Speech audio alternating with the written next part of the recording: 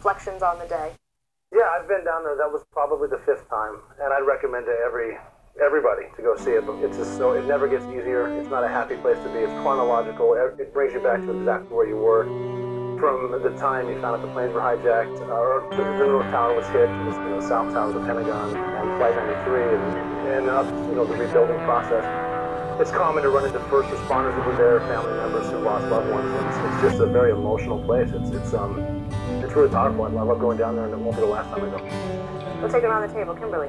Yes, just as powerful. It really just comes back. It's like 14 years like it happened.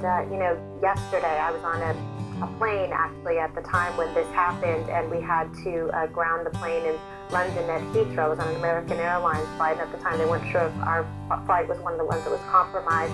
It was just a very frightening time, and then finding out what had happened, and then being stranded, not being able to get back into the country for over a week because of what had happened. You just think about the people who have lost loved ones, and the pain and the suffering, the heartache.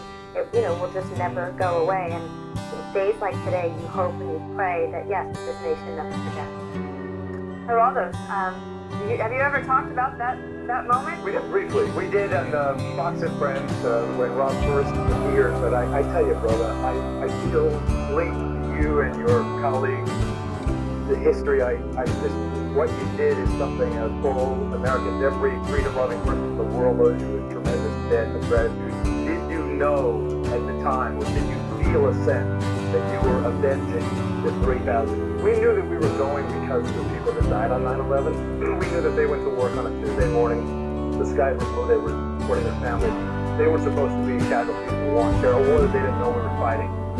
So when we talked about the chance of us not coming back onto this to kill us on we knew we probably wouldn't, but we accepted that because we're doing it for the people, the jumpers. We're not allowed to talk about the jumpers now because apparently it's too realistic. It happened. A lot of them jumped because it's better than burning alive. We talked about them. That's why we're going, and that's why we're going to do this. We accepted death because we're going to die anyway. We're going to die avenging these people. I was there. I watched the jumpers, and I also want to thank you for what he did. So, Rob, you talked extensively about your training, the lead up to the shot that night. You talked about the intel that went into getting the Bin Laden shot.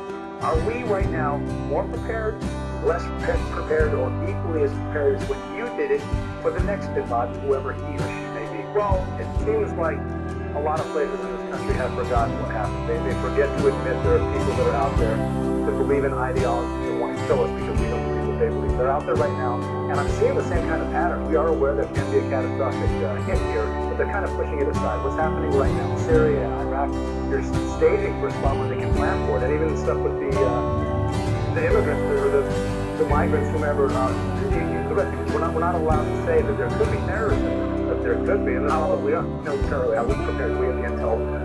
But yes, we always have. We've always been as strong.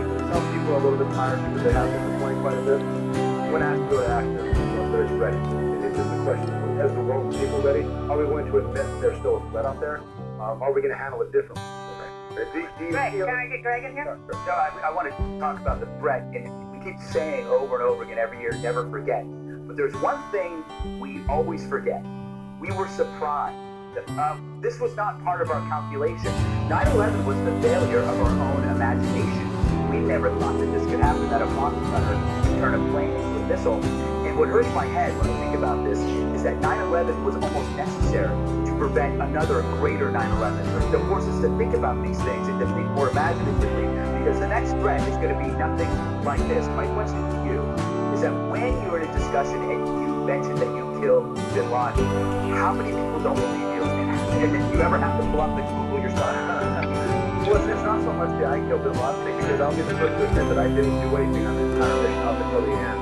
It's based on the position. I was following really cool guys, watching them do really cool stuff. Yeah. Hold that thought for a moment. Absolutely. We have breaking news from your home state. This is something we can report now. GOP presidential candidate Rick Perry is about to drop out of the 2016